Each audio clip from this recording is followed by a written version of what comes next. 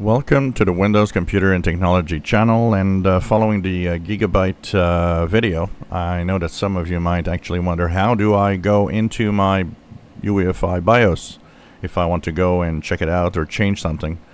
So this is for Windows 11, and the next video will show you for Windows 10. So there are three ways that you can get into the advanced boot options, because that's where you need to go if you want to go to the UEFI BIOS. Now, one of them can bring you directly, and it's an F key that might be pressed when you start up your PC just before Windows starts. It doesn't work on all PCs. A lot of PCs, it just doesn't do anything. But you might actually, on some models, actually be able to go there by pressing an F11 or F8 or F2. It varies from PC to PC. Some it's the delete key.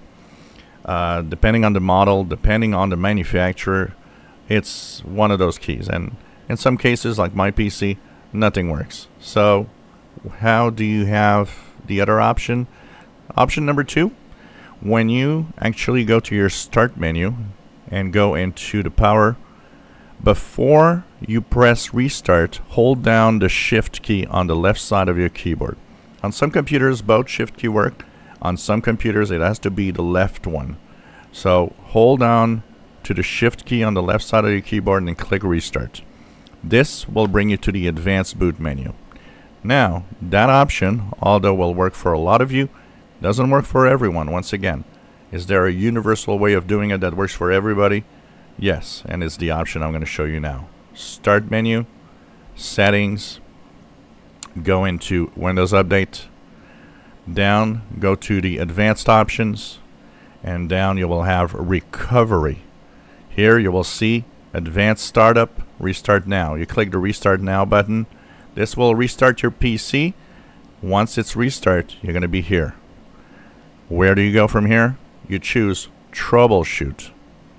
Next, you choose advanced options.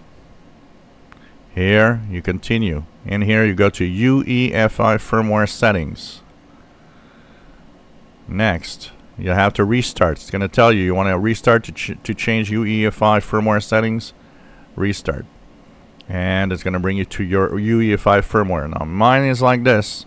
Yours might not at all look like this. Each manufacturer has its own thing. So depending on the manufacturer you have, this will be different. And all the options that you can change and modify are in here. So that's how you get to your UEFI BIOS in Windows 11. If you enjoy my videos, please subscribe, give us thumbs up. Thank you for watching my videos.